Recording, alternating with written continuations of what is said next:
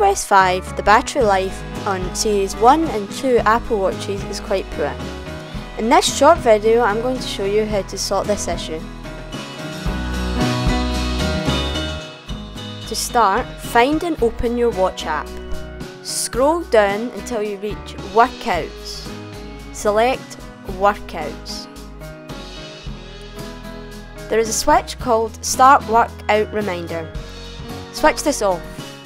This will stop the automatic detection of workouts on your watch, saving battery life. Our second step is on the Apple Watch. If your phone is nearby, simply swipe up and turn off Wi-Fi.